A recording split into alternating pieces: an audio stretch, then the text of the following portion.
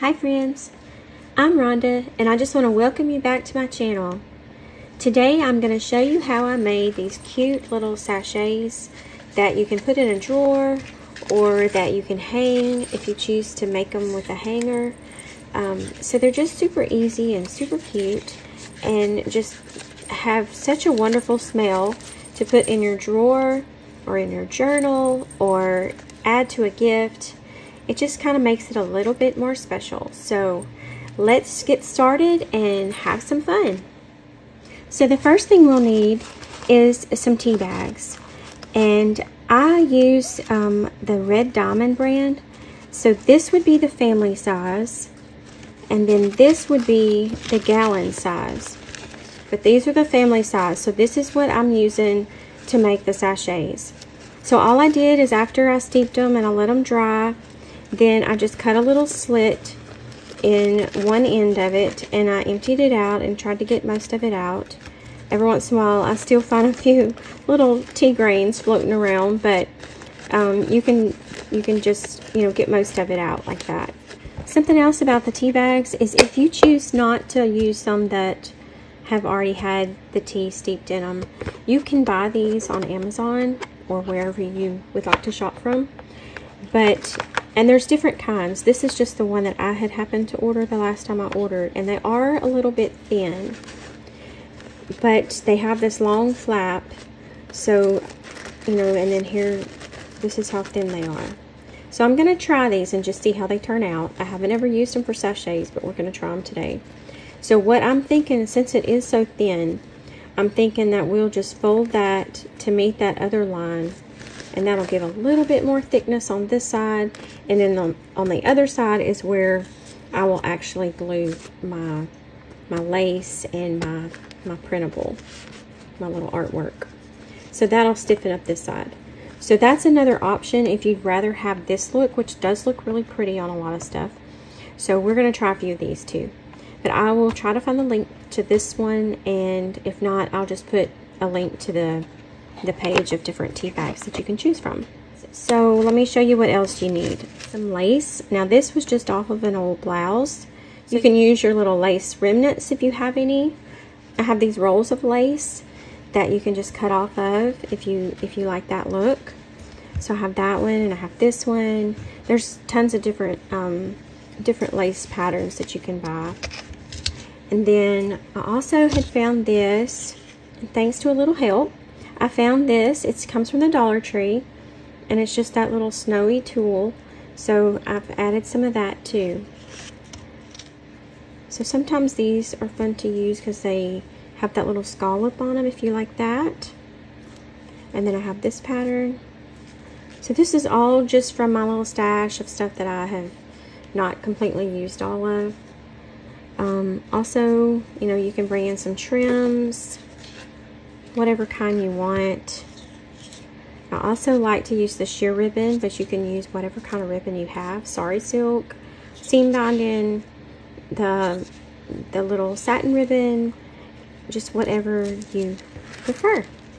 You can get you some little wood, the little wood tags, and I have a link below for that too. So you can order those, and then I just painted them with just a regular white craft paint. And you can do whatever color you want. And you could actually do whatever shape you want. If you would rather have a different shape, then you could just use the ovals or whatever and put those in the center of the tea bag. So that's just all according to your preference. But you do not have to have these to make either one. I just kind of like to use the wood pieces, especially on the hanging ones. For the drawer, I don't use these, but for the hanging ones, it just kind of stiffens it and makes it keep its shape better and won't tear that easy. But you could use a thicker cardstock, or just a regular cardstock would be fine too. I like to kind of round the edges of my printables, so you'll just want to kind of pick out whatever you want to put on your tea bag to be the focal point. Okay, so here I have some that I have already kind of put together, just so it wouldn't take me quite so long to make decisions on camera. So I'm just going to show you some ideas that I had, and I just kind of pieced them together just to kind of see. So we're going to glue these, work on these here in a second. But this is just a few ideas to kind of gather your whatever little scraps or whatever you might be using today. So I just kind of put some together just to kind of give you an idea, and then we'll work on them as we go. You can kind of see which look you prefer and gather your supplies from there.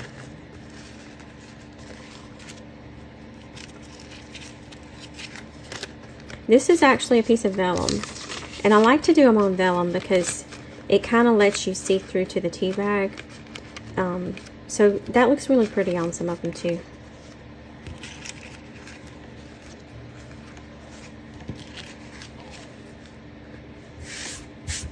So the only other thing that I think, other than charms, if you want to hang charms from the bottom, tie ribbon at the bottom, the only other thing that I did on mine, that if you're interested, is on the tag I went around the edges with my gold wax, and I also have silver, so that is totally up to you.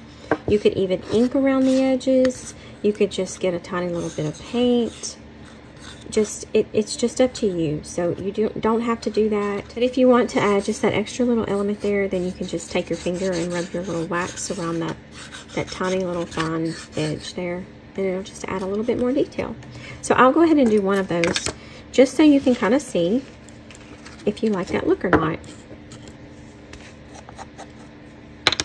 So all I do is just take a little bit of my wax, and you can use paint or whatever you prefer. I'm going to make sure it's the front. You can tell a little bit of difference in how they're shaped here. So I'm going to get on that front side, and then I'm going to just take my finger and run along that edge. And it's just going to add a little bit of a silver shimmer there. And there's so many colors of this wax that you can choose from that just add a little bit more depth to it. So there's that, and that will be the base for one of them. I'm going to go ahead and start with this one on top. I'm going to let that wax dry just a second. So while that's drying, I'm going to take my little corner round and go ahead and round these edges.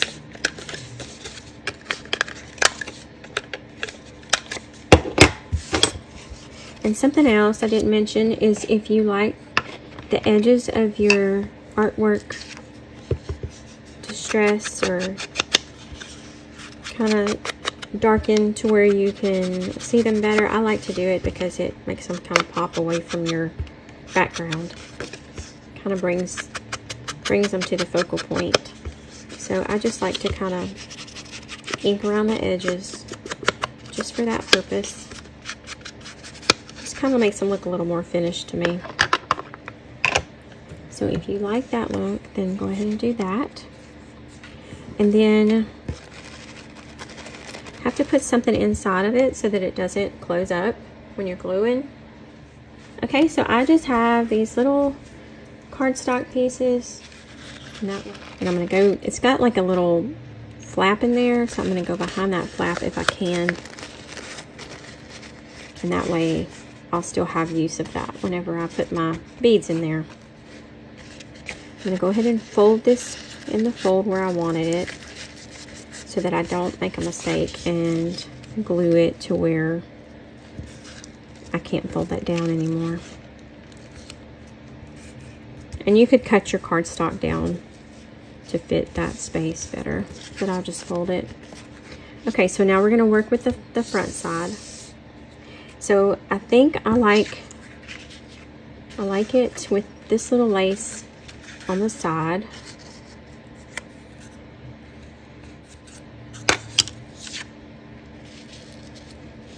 I honestly don't need this. I'm going to make this one a drawer sachet because it is smaller.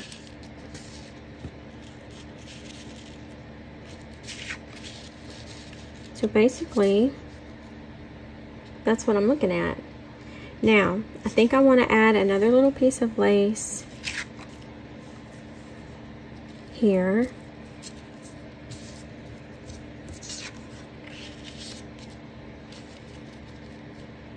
And go on up with it. You could even make cute little pockets. That would be something else you could do with this. So I think I'm going to do that like that. And then I'm going to get a little bit of some, oh goodness, what do you call it? What do you call this? I always forget the name of this stuff. It just leaves my brain.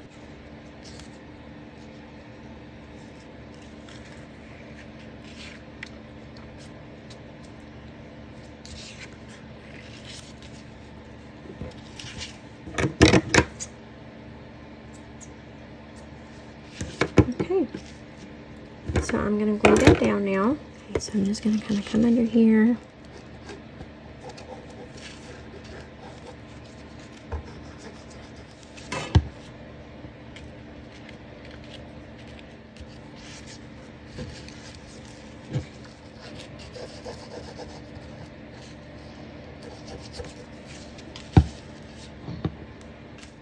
Okay, so then I'm going to take, now that I've gotten this kind of secured, I'm going to take this and I'm going to put some glue on the back of it.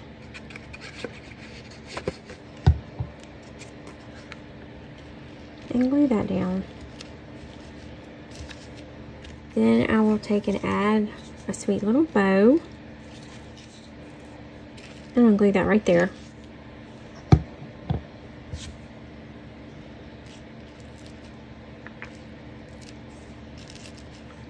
Okay, so let's see if I can get this out of here.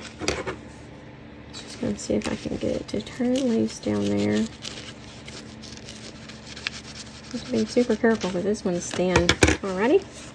So once you get that out, just make sure you check that sooner than I did because I forgot to make sure that it wouldn't glue.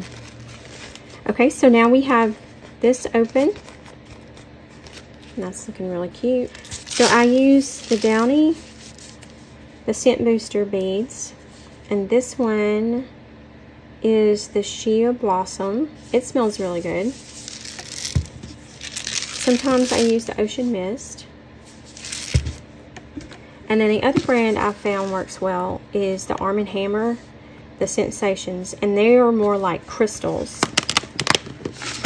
So they're not the beads, they're more just like little crystals. But the scent on these is way stronger. So if you like a strong scent, then I would use these. And then, okay, so this one was the Clean Meadow. It smells really good. And then the Tropical Paradise. So these, either one will leave you with a really strong scent, but if you'd rather have just a subtle, softer scent, then I found that the Downy is better for that.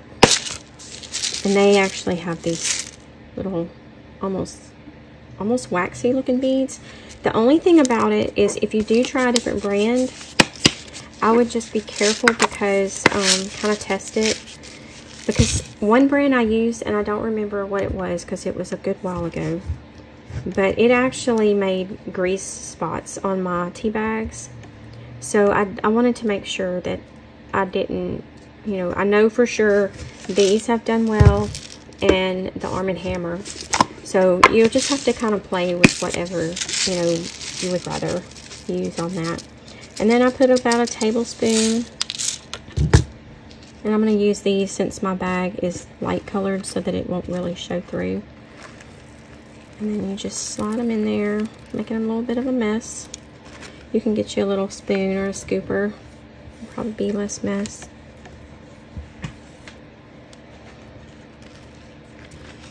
And then that's usually enough. If you feel like it's not quite filling it up like you want it to, then I would, and I was going to try to make sure that these went behind that little flap just so that they would have a little bit more protection and not tear the bag as easy. So I'm just going to make sure those kind of go back behind that little flap there. And it's a little more than can fit in there. So you may not need quite that much in these. Okay, so then here's my little fold line. So I'm going to fold those down, and that way it kind of gives an extra layer there. And then I'm just going to glue it shut. So I'll just put a fine line here.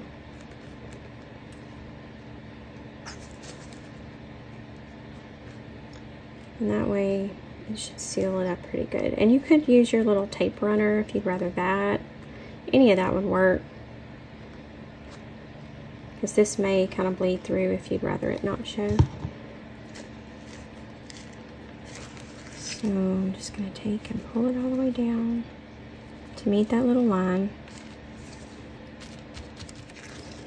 So there we have it.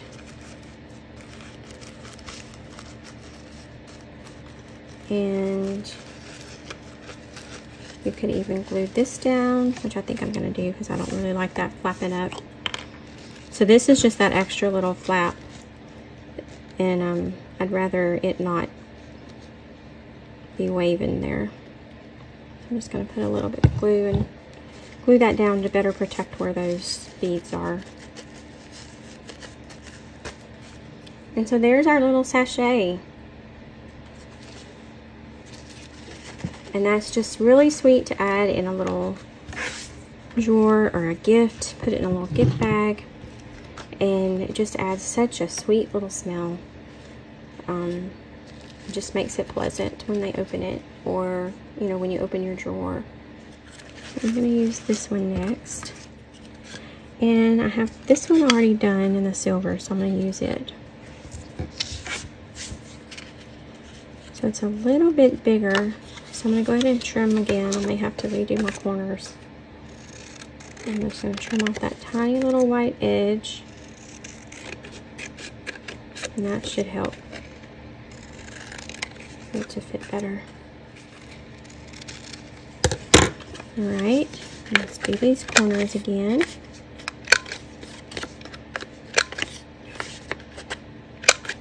Alright, I'm going to clean up my mess. So now we have this. And that fits it much better. Okay, so I'm going to ink the edges really quick. You could go back and use the silver on this too if you want. I'm just going to go with my ink since it's right here.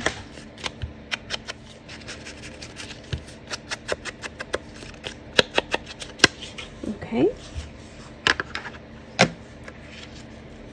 So that will kind of help it blend with this brown tea bag, I think, too. Okay, so let me put my little piece of paper in there. And you can see I still have some tea in there. I'm going to go shake it out. Okay, so this one will go down in here. Just don't do like me. Don't forget to check it here in a minute. Make sure it didn't glue. Okay, so I have this. And I don't like mine to be perfect. So I kind of stretch it and pull it and rough up those little edges a little bit. So it looks like it's a scrap from somewhere. Doesn't look so brand new. And it also kind of ruffles it up a little bit. Okay, so I'm going to put that down. Now, if you want a hanger on it, then what I do is I go ahead and I cut my ribbon. That's going to be the little hanger. So I cut a piece of ribbon. And then I will glue it down behind here so that you don't see it. So I'm going to go ahead and do that.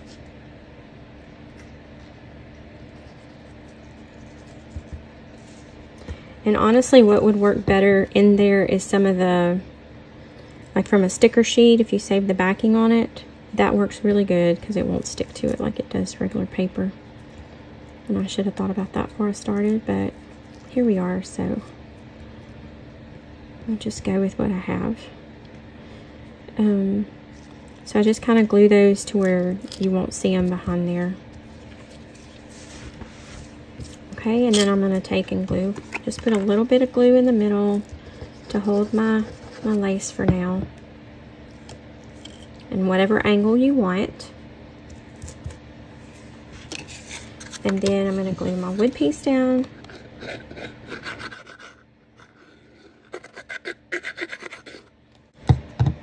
And you can kind of adjust if you need to with that lace. That's why I only put a little bit until I figure out exactly how I want it. Get it straight. And then I'm going to go on the back of this.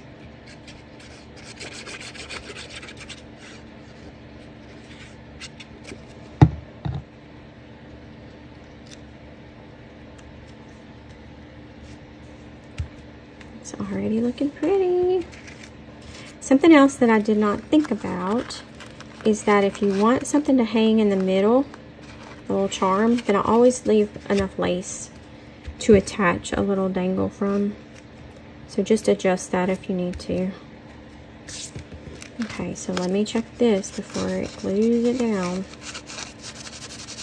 Just kind of move it and make sure it's not sticking. Okay, so we've got that. Do something like that, or even that. Okay, so I found this too that I may add somewhere. But I found a little jump ring. So I'm just going to attach that to it. Let me get it. See if I can straighten it up a little bit and get it ready. Make sure you get it the right way too. I'm always putting stuff on backwards, not paying attention. I'm just going to put it right through this little spot. Make sure I get it in a good spot to hang. And then we have that. And I don't like how this bottom little piece looks, so let me see if I can. There we go. Broke right off. So there we have that. Looks like I still have tea in that tea bag. Okay, so now that I have that, I'm just going to put this little bow on it.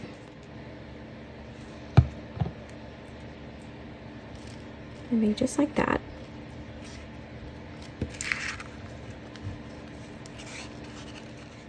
You could always add more lace here too. And honestly, let me see if it's too late to take this off. I'm going to peel this off because I really like the look of this lace underneath. So that I'm just going to lay right there. And I'm going to trim it. I'm just going to stretch it out. And then I'm just going to go back and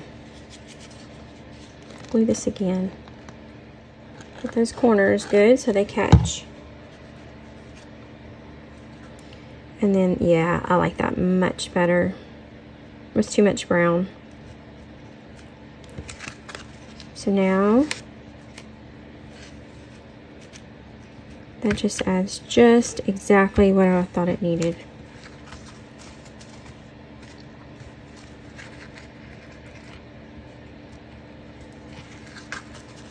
So that's pretty. So let's see about this again. Keep checking it every once in a while. It's trying to stick. I'm going to gently stick my scissors in here and loosen that right there. There we go. Okay, so let's make sure this is still straight on this side. Even it out if it moved any. So that looks really pretty. I love that. And this is off center just a little bit. So let's move it back. Just always remember to check that because it does tend to slide whenever you're adjusting it.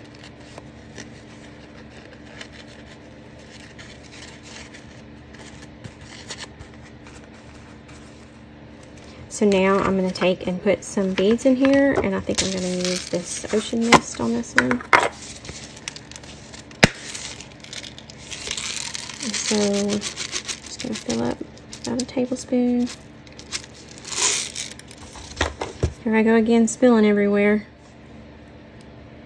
Okay, so let's see if I can do this better.